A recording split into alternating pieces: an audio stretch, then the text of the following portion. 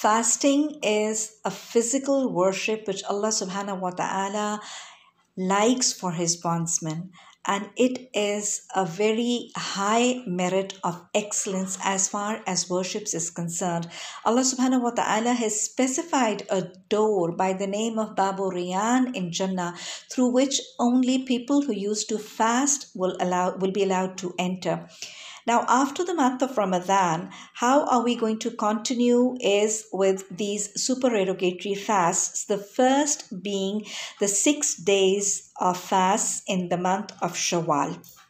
Hazrat Abu Ayyub Ansari Raziyallahu Ta'ala Anhu reports in Muslim, Abu Dawood, Nisai, Tirmidhi and Ibn Majah that Prophet ﷺ said that whoever after completing the fast of the month of Ramadan, fast for 6 days in Shawaal every year, he will be rewarded as if he has been fasting for his entire life.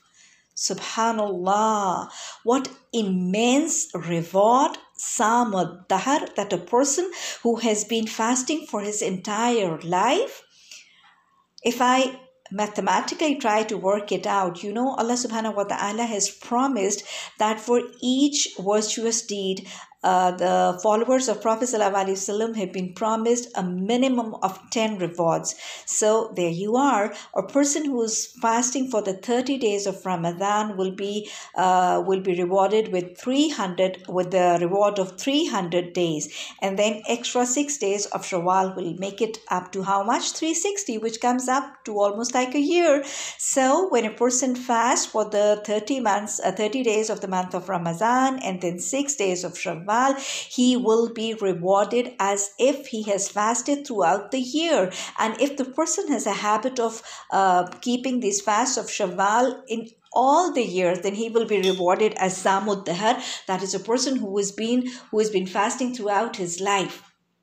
Now, the things which we need to know about it is that we do not have to start these fasts of Shawwal from the 1st of Shawwal, because obviously it is the day of Eid al-Fitr and it is prohibited to fast on the day of Eid. You don't even have to start it on the very 2nd or the 3rd day of Shawwal, because it's all counted in the Eid days, and we have the family time and we are all busy with our visitors and guests, so we don't have to put ourselves in all the inconvenience.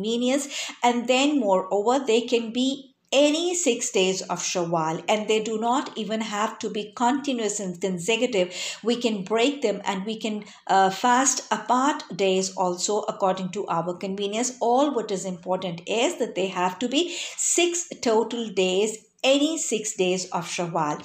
And then there are questions like, if we have to keep our fasts of the days we missed and the compensatory fast or the qaza fasts of Ramadan for our periods or for any illness or for traveling when the fasts were left and they have been postponed to after Ramadan, can we count them in these 6 fasts of Ramadan?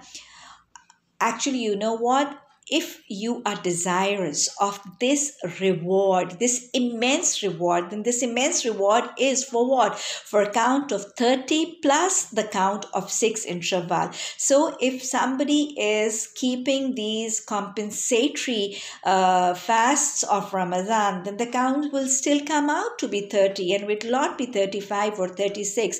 So the person will be deprived of this immense reward. So people who are desirous of this immense and huge reward have to do what? After completing the 30 fasts of Ramadan, they have to be extra 6. We can complete our compensatory fast even after Shawwal, because sometimes it becomes difficult that we keep our qaza fast first and then we do we fast for the month 6 fasts of the month of Shawwal. So that way it will be difficult for those people. We can keep the fast of Shawwal in Shawwal, 6 days of Shawwal, and we can do our compensatory fast after the month of Shawaal.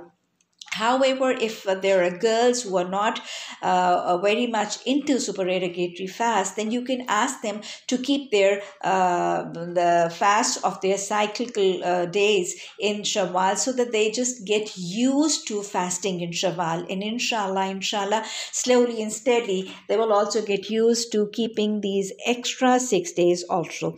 Allah subhanahu wa ta'ala accept all our deeds and all our fasts and all our recitation of Quran and all the worships in the month of Ramadan.